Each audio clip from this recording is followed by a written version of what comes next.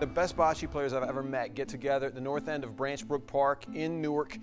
They take no prisoners. They don't miss a day, ever. Are you guys gonna have a fist fight? Okay. It's red. It's red. It's green. It's green.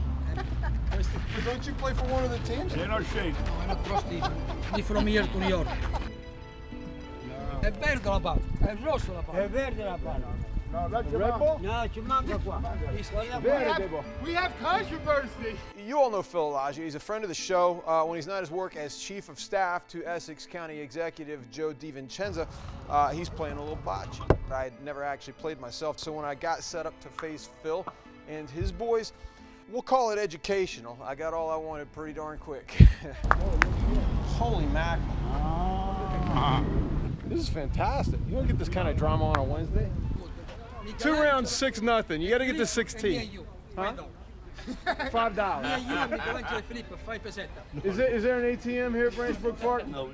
The boys are good, no question. They brought a little hardware home that they won at the Anthony Fasano Tournament. They said they had to show Morris County a little thing or two. We sent them back 11-1, so we had to send them back to Morris County to show them who the champions were. No? Close in. Phil adds that his late father brought him out to the courts for the first time when Phil was just a kid. His dad played there all the time.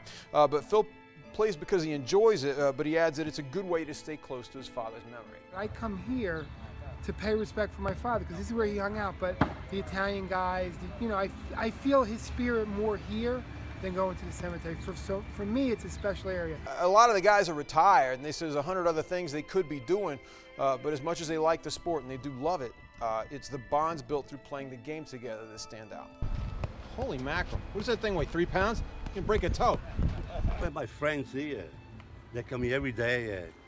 There's something to do over here in the park, and we play bocce every day almost. Hi, babies. Hey, what a shot. What a shot. I still think No it's red, idea though. what happens now. If a fool and his money are soon parted, I'm glad to say I didn't lose a dime to these guys, but it's because I didn't bet. If I had, I'd have gotten cleaned out. These guys work their will on the bocce court. There wasn't much trying going on. They want to make a shot, they make it, especially with the hard bocce shot, the one that cleans out all the other balls. I was impressed.